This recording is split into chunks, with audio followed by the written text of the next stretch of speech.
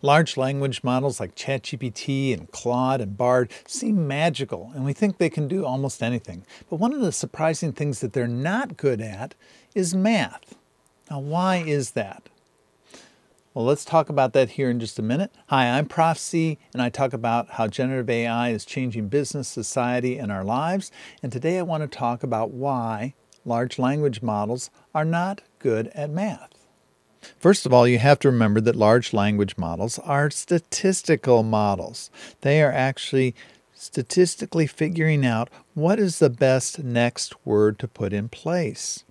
And so some people call them just stochastic parrots. Stochastic is just another more academic fancy word for statistics. Well, are we stochastic parrots?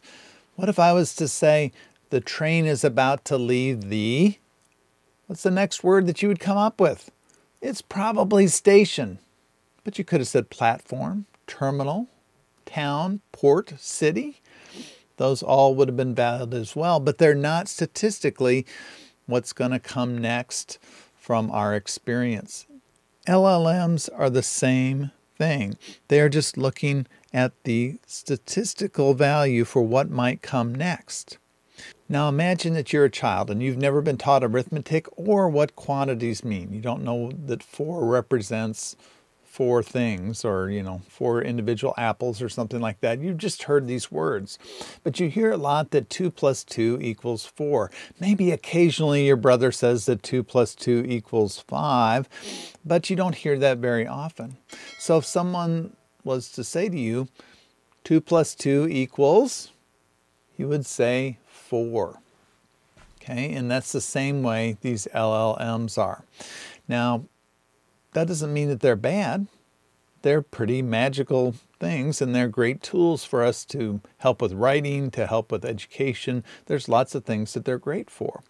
But unfortunately, there's some people that are trying to make these the one-stop shop for all intelligence or all types of tools that we might rely on as humans.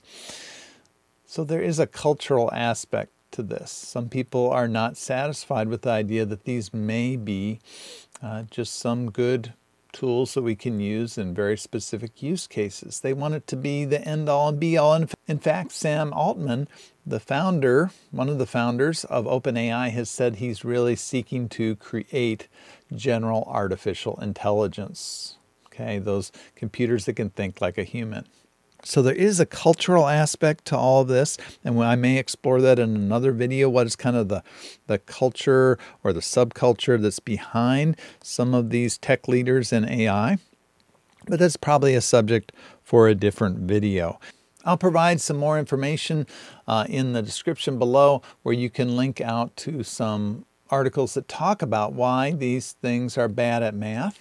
But here's a screenshot from one of those articles, which is talking about the fact that some of these papers are looking at how can we make LLMs better at math?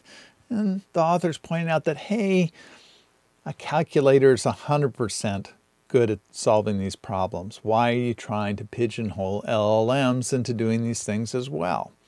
So I think it's a big issue that we need to think about when we're using these systems. What are they good at? What are they not good at? Thanks so much for watching, and please remember that you are part of an elite crowd if you made it to the end of one of my videos, and you should definitely subscribe.